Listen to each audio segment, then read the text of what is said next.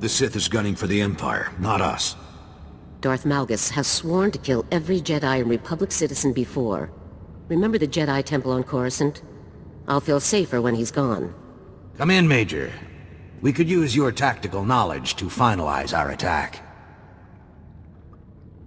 The longer we wait, the more time Malgus has to build his stealth armada. Agreed, Major. But our intel's grim. Malgus has seized the Emperor's cloaked space station and fled Droman Kaas's orbit.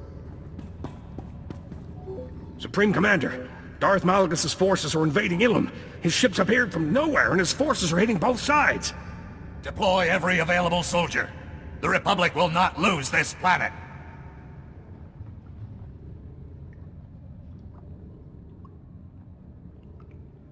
This is what happens when you waste time in debate.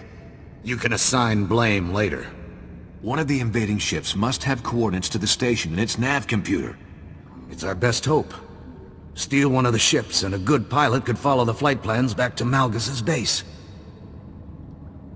One ship won't stand much chance against a space station and an Imperial fleet. We'll take care of that when the time comes. First, you'll need a pilot, and I know just the man. Your starfighter's ready, Supreme Commander. Change of plans, Kantaris. The Major here needs your assistance confiscating a stealth fighter. Then you're both flying it to Malgus' space station. We can't afford to waste time. The Republic thanks you, Kantaris. Now prep for battle.